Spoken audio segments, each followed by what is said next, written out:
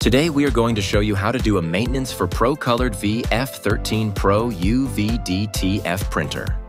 First, we need to power on the machine and connect to the computer, then clean the print head in software. And then click Check to print nozzle check page.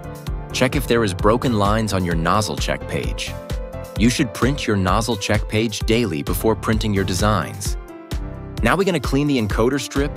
Use a cleaning cloth dip with alcohol to wipe off dust or ink from the encoder strip. We suggest to do the maintenance once a week. Press and hold left button on the machine to move the carriage to the middle. Use a swab dip in alcohol to clean the capping station. Please be careful not damage the ink pad. This wiper is used to clean the ink on the bottom of the print head when it goes back to its base position. We need to keep it clean. Press and hold left button to move to the carriage to far left. We also use a cleaning swab dip with alcohol to clean the bottom of the print head. Now we finish the maintenance after all the steps is done. Click base button now. The ink carriage will go back to its base position.